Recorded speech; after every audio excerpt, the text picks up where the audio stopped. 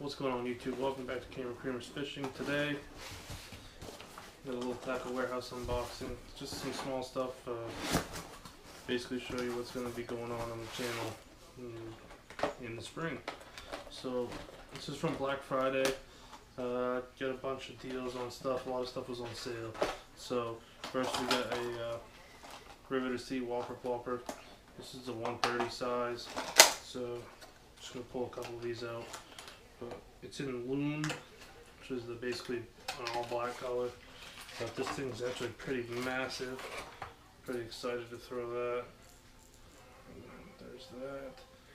And this just spins, giant ass buzzbait. We got some 5XD crankbaits by Strike King. This is in the Chartreuse Blackback and Gizzard Shad. There's those. Got a KVD Splash Popper. I'm gonna save the good stuff for the end. Got a bunch of Gambler swim baits, swim jigs. 7/16 ounce. Got it in Green Pumpkin, Killer G, Shad. See Black and Blue, Killer B,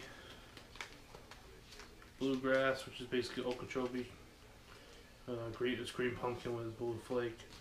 Regular Green Pumpkin, and then I got two of these. These are Strike King Bitsy flips. They're basically mini flipping jigs. They're 3/8 and 1/2 ounce, and I bought these mostly because they were $1.25 a piece, so kind of hard to pass up. And this is swim jigs by Gambler. These seem to be really nice. I like Gambler jigs because they have a little bit longer, basically skirt.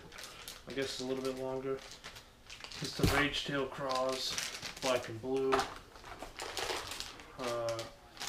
Some Gambler Easy Swimmers. This is more for the swim jigs than anything, but just paddletail swim baits. I got those in Black and Blue. Phantom Shad to imitate the Shad. Ripe Melon, which is pretty much Green Pumpkin. And then this was what I was really excited for, and that's the River to Sea S-Waver 168. I'm really looking forward to throwing this in the spring. Hoping to really connect on some big fish, and pull this one out for you guys too. This thing is a monster. It's just shy of 2 ounces for the weight, but see here, it's all jointed. Swims back and forth, pretty loud. I'm really excited to throw this. So that's it. It's about $60 I think on Tackle Warehouse from Black Friday. Hope you guys enjoyed the video. As always, like, comment, subscribe if you're new to the channel. I'll catch you guys on the next video.